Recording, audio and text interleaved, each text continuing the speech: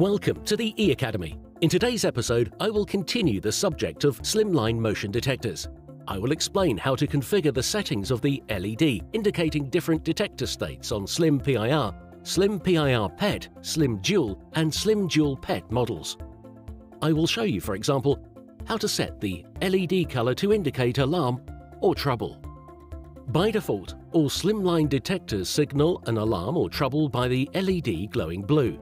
This light color can be changed. The Lunar and Pro devices offer 7 colors to choose from. In the SLIM-PIR, SLIM-PIR-PET, SLIM-Dual and SLIM-Dual-PET models, however, the LED indicator of an alarm or trouble can produce one of 4 colors. The slimline detectors have the function of the motion detection circuit supervision and constantly monitor the supply voltage. If any irregularities are detected in the motion detection circuit, or the supply voltage drops below 9 volts for more than 2 seconds, a trouble will be reported. This is indicated by activation of the alarm relay and coming on of the LED. In addition to the alarm or trouble, the LED can also signal other events. The LED will be flashing for 30 seconds during detector startup. In addition, in dual-tech detectors, motion detection by a PIR sensor or a microwave sensor can be signaled by different colors. I will now describe how to configure the LED settings on SLIM-PIR and SLIM-PIR-PET detectors. The procedure is the same for these 2 models. Before I start, the detection power supply must be turned off. First thing, I am placing a jumper across the pins marked as LED. Now I can turn the power on. After a while, the LED starts flashing red, which indicates startup. Here is an important note. When looking at the SLIM-PIR and SLIM-PIR-PET detector PC boards, you can see no difference. So what to do if you are not sure which model of detector you are dealing with? In such a case, turn the detector power on. If the LED is flashing red during startup, it is the SLIM-PIR model. If the LED is flashing green, the model is SLIM-PIR-PET. To enter the LED color selection mode for alarm or trouble indication, remove the jumper from the LED pins within 10 seconds of the detector power up. The LED is now flashing the color indicated by the PIR potentiometer. This color does not have to be the same as the one used up to now to signal alarm or trouble. The potentiometer setting, which is closest to the leftmost position, corresponds to the first color, which is red. If I turn the potentiometer slightly to the right, the detector starts flashing the second available color, which is a shade of green.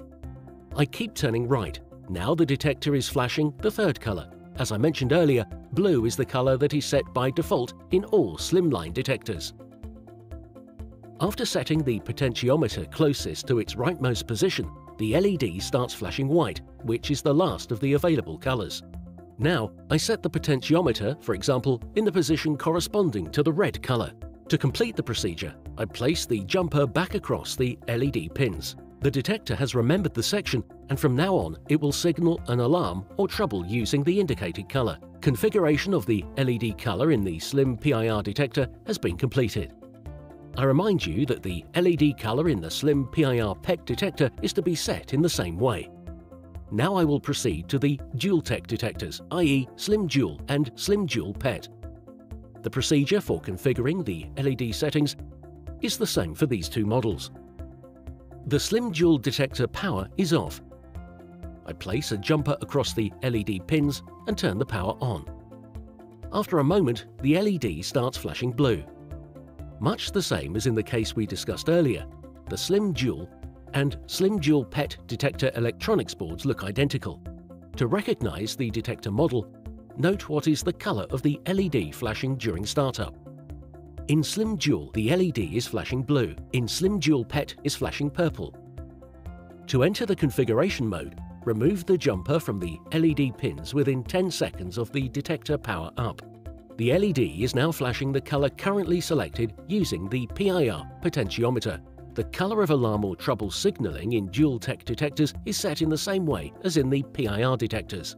So I set the PIR potentiometer to the position corresponding to the selected color. In the SLIM-Dual and SLIM-Dual-PET detectors, The LED signals an alarm when both sensors detect motion within less than 3 seconds. The LED can also come on when motion is detected only by one of the sensors. The colours are assigned permanently: purple for the PIR sensor and green for the microwave sensor. If motion is only detected by one sensor, the LED will glow the right colour for about 3 seconds. Now I go to the potentiometer marked MW. I can use it to set whether the detector is to signal motion detection by each of the sensors. Setting the potentiometer to the minimum position will disable the signalling. The LED will only be on in the case of alarm, i.e. when both sensors detect motion. However, if I set the potentiometer to the maximum position, the signalling of motion detection by individual sensors will be enabled. This is how the detector works with the PIR and microwave motion detection signalling disabled and enabled.